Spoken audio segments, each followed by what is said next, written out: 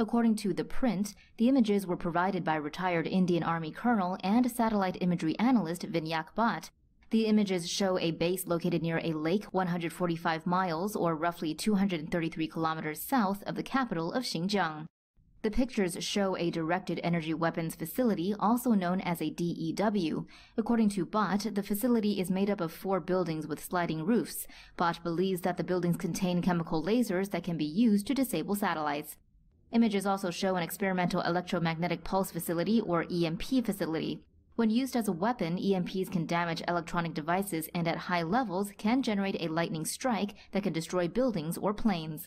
According to the print, this facility is being used for military research. Bhatt also photographed a mobile pulse generator. This type of weapon uses non-nuclear pulses to create electromagnetic interference that can quickly disarm satellites.